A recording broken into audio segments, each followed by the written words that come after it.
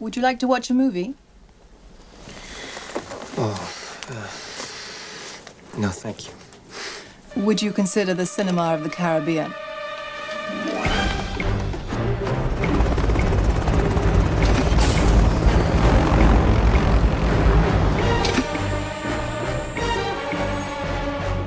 Agent confirmed. Morning, Mr. Hammond. Your mission, Should you choose to accept it. is to face your fate. this message will self-destruct in 5 seconds. I love making these movies. After all these years, we now have our 5th Mission Impossible. The committee has shut us down. There is no more IMF.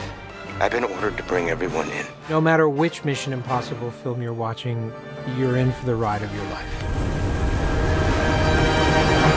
It's not just action, it's not just suspense. You have a lot of intrigue. The fundamental idea is that it's a crazy adventure with some familiar and some new characters. The Mission Impossible films have resonated so strongly for so long because they represent a very specific sort of wish fulfillment. They somehow managed to make the things that we don't think possible, possible. Having a successful franchise of films has its blessings and its challenges, and one is that each director wants to do his own version of that, have his own fingerprints on that. But every situation will be solved gracefully, with cool music, with gadgets, with brilliant actors. It's just exciting. It's a ride. What makes Mission Impossible special is, of course, it's an action film. Of course, it's got scope and spectacle.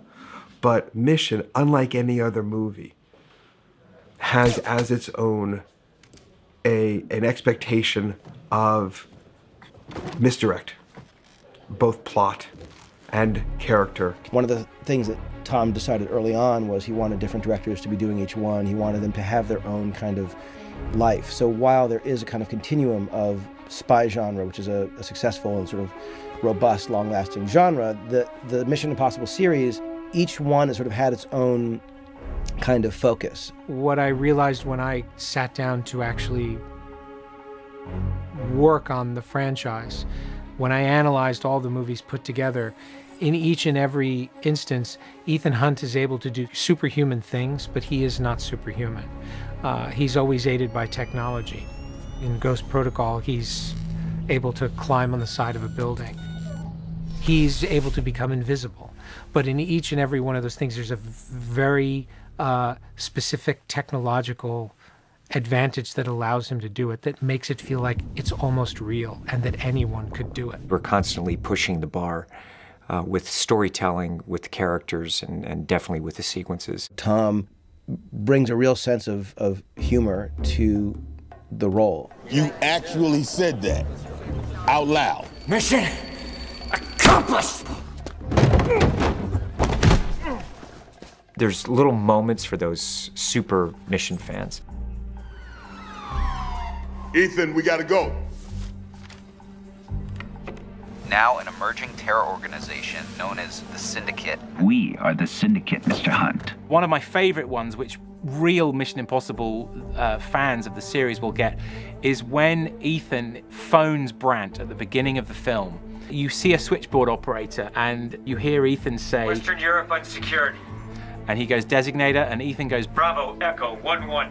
and then Ethan gets through to Brandt and he says, Go secure. if you watch the first Mission Impossible film, when Ethan's team are killed and he gets on the phone, he says, Central Europe unsecured.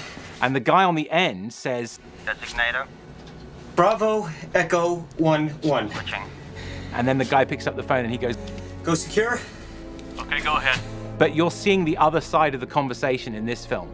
And Chris has put a lot of thought into all those little details so that fans know we care about the other movies and we are passionate about giving the people who know just little Easter eggs to discover along the way.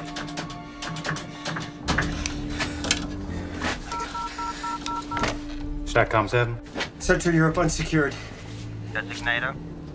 Bravo, Echo, 1-1. Connecting. This is Brent. Go secure. Okay, go ahead. This is Ethan Hunt. Request immediate extraction.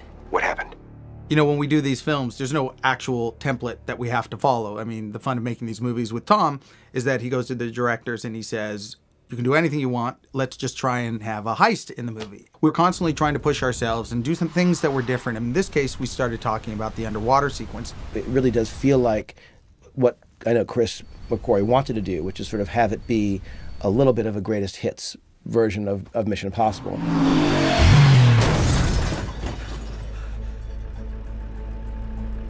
There will always be bad guys out there. 20 years later and we're still out there saving the world. That has to be evidence that this story has still got a lot to give. What I hope to do with the movies, and I think even from the beginning, since I was a kid, 18, I remember thinking I hope to have a film and to make movies so that they could be watched, you know, not just opening weekend, but something that can be looked at 5 years, 10 years, and still an audience, you know, if I've done my job right, it still communicates to them and they're still entertained by it.